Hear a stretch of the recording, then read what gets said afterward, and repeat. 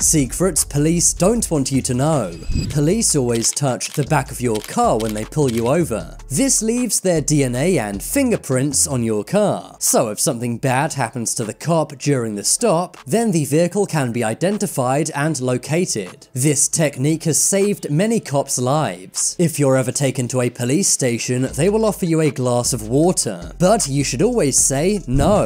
That's because the drink can be used to get to your fingerprints and DNA. Because the glass of water is their property, they don't even need a warrant for your DNA. If you see one of these on your car, then be careful. It means the police are likely tracking your location. This is called a star chase. These are launched from police cars onto suspect vehicles. The front has a sticky adhesive and the back has a GPS tracking device. This allows cops to monitor your car in real time and know where you are.